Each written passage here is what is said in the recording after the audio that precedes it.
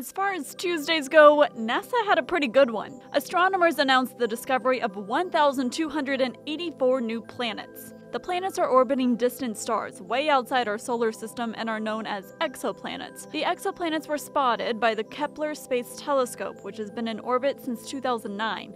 This new discovery more than doubles the amount of confirmed planets Kepler has noticed since its launch. Kepler tracks the dimming of distant stars to determine if possible planets orbit around them. A new statistical method helped scientists confirm that the telescope really was seeing an exoplanet. According to NASA, almost 550 of the confirmed exoplanets could be rocky planets like Earth. What's more, 9 of them orbit their sun within a distance that allows water to pool. One scientist said, "This gives us hope that somewhere out there around a star much like ours, we can eventually discover another Earth." For Newsy, I'm Katie Lank.